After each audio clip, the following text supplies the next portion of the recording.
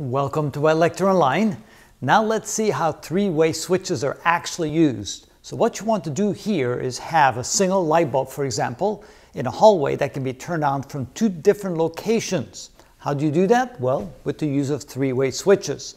Now, if you have two switches, one on either end of the hallway, each one of them can be in an on or an off position.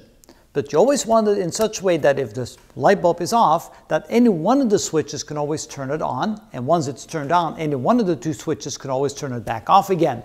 So the way that works is as follows. Again, the switch is such, a three-way switch is such that if it's in the on position, it connects internally these two terminals to the switch. If the switch is in an off position like here, then it connects these two terminals of the switch. So if you connect the wires the way they are here, let's follow it for a moment so we can see how that works. The blue wire is always connected from the breaker all the way to the device you're trying to turn on and off. So the blue wire, which normally is a white wire in the wiring diagrams, is always connected inside the boxes where you have the light switch connected to. So here we have a continuous wire, the blue wire, that goes all the way to the light bulb. So in every one of the connections, you always have a continuous connection that runs all the way through on one side. Of course, in order to have a current, you must have a path going to and a path coming back from the device. Now, the second path is the one you try to interrupt. Now, what you also will see is that each of the switches are connected to one another on the bottom left terminal. So the red wire represents a separate wire that runs from the one switch to the other switch in each of the cases, from one switch to the other switch, and they're always connected to the bottom left of the switches. And then you need a third switch that starts from the breaker panel here.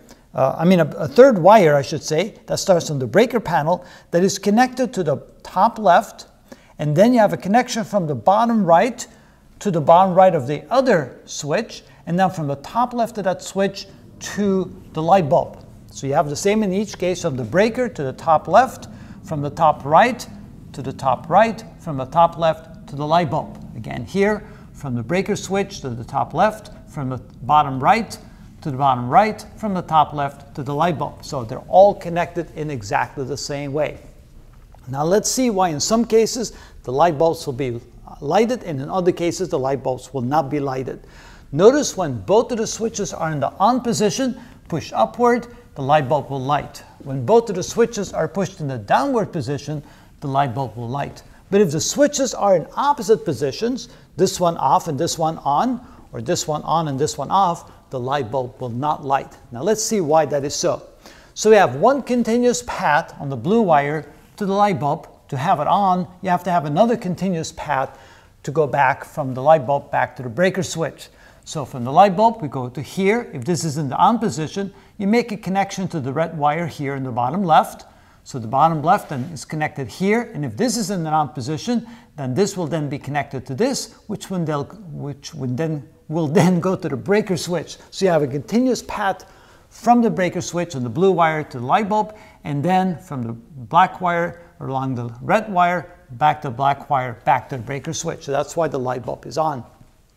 In the off position, when they're both in the off position, again you have the blue wire making the one connection, and then with the black wire, notice you go from the top left to the bottom right, and instead of now connecting this switch to this switch via the red wire, it's now done via the black wire. So the black wire comes over here. If this is in the on position, it will make connection to the top left, which is then connected to the breaker room, or the breaker, not the breaker room, but the breaker switch. All right, so in that case, you have the light bulb on. But if they're in opposite positions, here again, notice that the blue wire makes connection to the light bulb, but with the black wire coming back, notice we go from here to here, and then since it's in on position, it's connected to the red wire, which goes here, but since this switch is in the off position, the red wire is not connected to this black wire. It's this black wire that's connected to this black wire, but this black wire is not connected to the black wire over there, so there's no continuous path back. The light bulb will not light. And in this case, it's the same thing. The blue wire will go all the way through and make a connection. On the black wire coming back here, notice in the off position, this will be connecting this black wire to this black wire, coming through here. Unfortunately, if this is in the on position, you don't have a connection from here to here, it's a connection from there to there, which is not connected on the other side, so there's no way for the current to get back, and again, the light bulb will not light.